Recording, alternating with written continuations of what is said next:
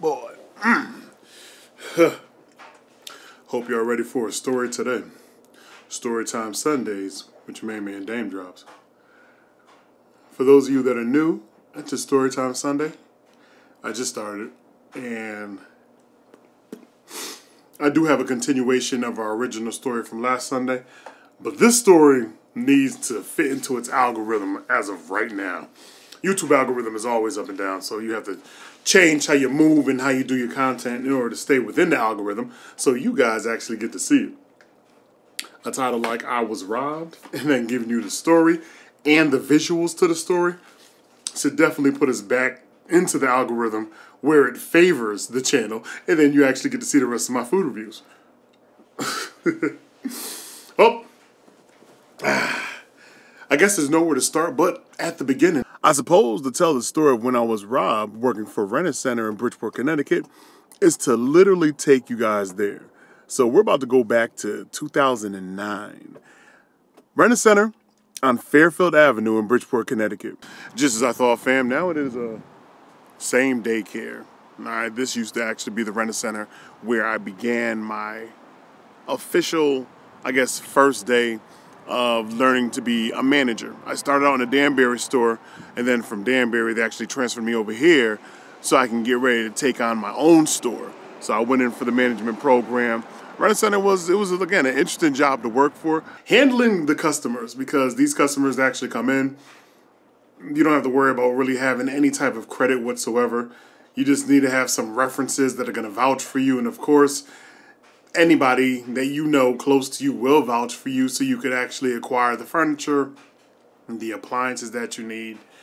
And the craziest part was, a lot of times, more than not, individuals would just kind of come in, sign up, grab what they needed, have you deliver it to where they live, and that same week they were moving out anyway, so you would never know where it is that they would actually be. There were just so many things that happened at Rent-A-Center. But what I want to do now is get into the story of that ugly day when your boy was robbed. Now, I'm probably about a weekend of working here. I went to Bank of America with the other woman that was showing me the route maybe once or twice. So now we're going to take that route to Bank of America so we can get into the story. It gets a little crazy. All right, y'all, so this is me leaving Rent-A-Center over here. I'm going to go ahead and show you the route that I would take to actually drop the money off in the morning at Bank of America. And this is also not to say that Bridgeport is a bad place. It's not. Bridgeport gets a bad rap, but I know areas that are worse than Bridgeport. So don't think, if you don't live in Connecticut, that coming to Bridgeport isn't a good look for you. Bridgeport's fine, you know what I'm saying? I mean, Bridgeport is just like any other city, man. You have those areas that are good areas, and then you're going to have some sketchy areas. I wouldn't recommend going to them sketchy areas at night if you don't know what you're there for. Again, the money drops always happen first thing in the morning, so you don't really think or suspect anybody to really be watching or paying attention. But just like with anything, if you hard up for cash and this looks like an opportunity to run up on somebody and put them in a heavy two-piece without the biscuit, that's what people are doing. Bridgeport doesn't look like the spot where you're just going to ride through and get hit up at any given moment. And right now, we're actually on North Avenue, heading over to the Bank of America on Main Street. So we're going to take this bad boy all the way up. The cool thing about North Ave, I remember there was another dude that I used to work with at Rent-A-Center in Bridgeport. His name was Angel.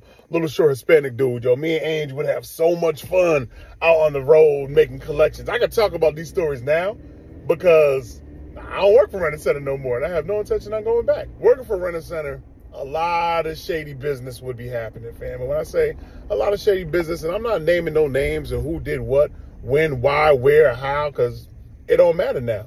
But then, family, let me tell y'all something. When you had to make a collection, make a pickup, and somebody didn't have the money, folks was offering up the cheeks.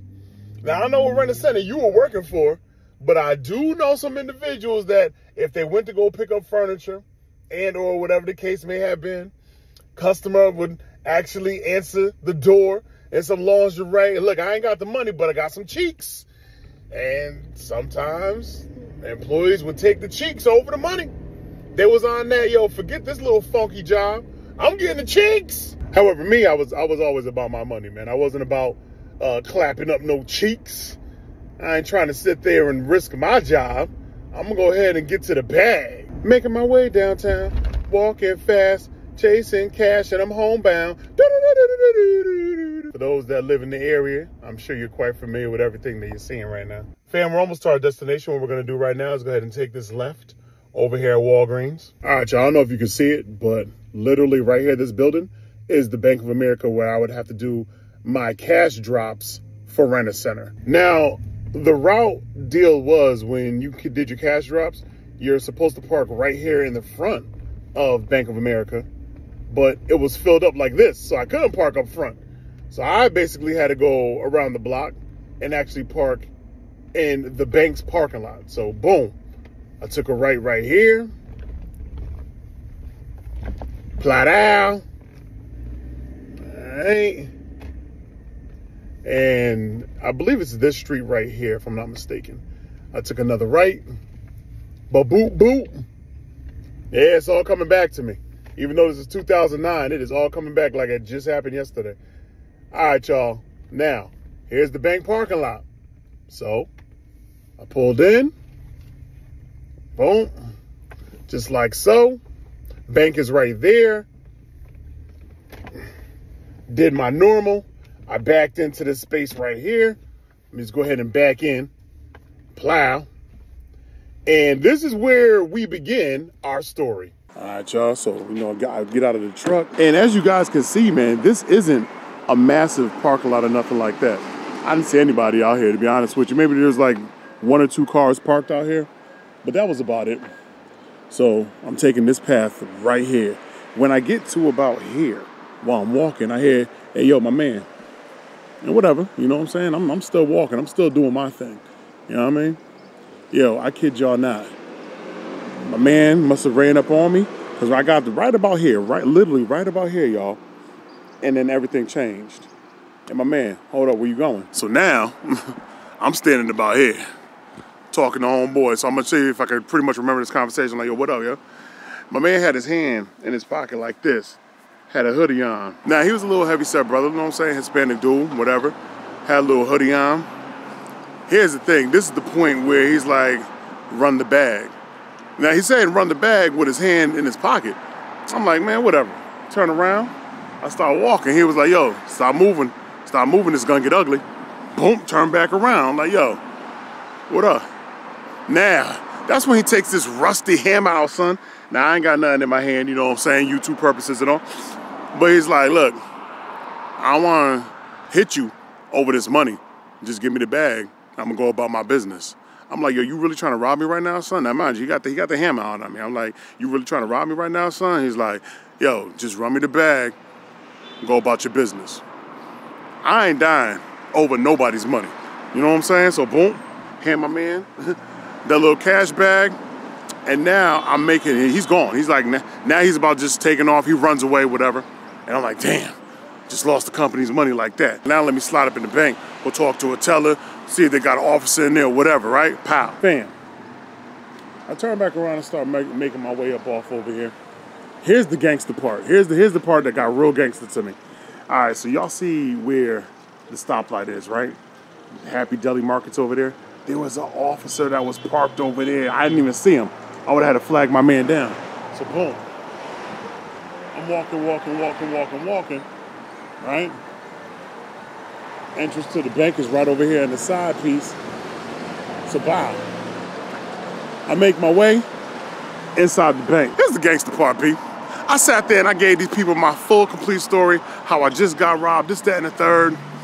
And of course, I called up my manager at Rent-A-Center, told her what happened. She sent my boy Ponch down. Ponch came through, and we were sitting up over here. The cops finally came up over, gave him the whole entire story, right? The cops was like, you know what I'm saying, show me exactly where you were at. So, wow, made my way right back over to exactly where I was at. Boop, boop, boop, boop. And there was about maybe 3 officers that were with me when we walked right back up off over here again. Right back off over to the hot spot again, where your boy got hit up for his bread. Bam, right here, you know what I'm saying? telling the officers exactly what happened. And now I'm like, yo, maybe the outdoor cameras caught something, because if you can see, family, there's a camera right in that corner. Right in that corner up off over there, yo. So hopefully the camera caught a little something. They were saying that the camera wasn't facing this particular area of the parking lot. What the hell the camera looking at then, dog?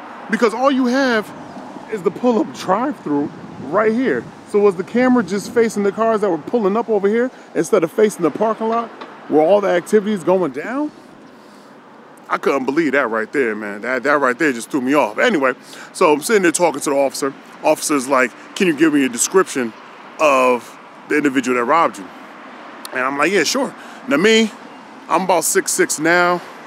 At the time, let's say I was 6'5", I don't know. Maybe an inch smaller. But whatever, it don't matter. I'm like, look, my man was roughly about 170, 180 pounds, a heavy-set Hispanic male, had on a brown hoodie, black baggy pants, and I don't know what type of gun that was that my man pulled out on me, but it was a hammer all the same. All right, bet. Cops get off into their car, they go away, right? Now, my boy Ponch is already out here. I'm still out here, you know what I'm saying, just talking to him. He was like, dude, don't worry about it. We'll file a report when we get back, blah, blah, blah. Are you good? You know what I'm saying? I'm like, yeah, I'm straight, dog. It was a rough situation, a nerve-wracking situation. Boy, the heart was pumping. You get a lot of adrenaline going when somebody got a gun to you. You get a lot of adrenaline going. But I would say roughly 35 minutes, 40 minutes, the cops come back, right? And what they bring me is nothing of what I described. Officer Friendly and the boys bring back a Hispanic male. They got that part right. They brought back a Hispanic male. My man was about 120 pounds soaking wet.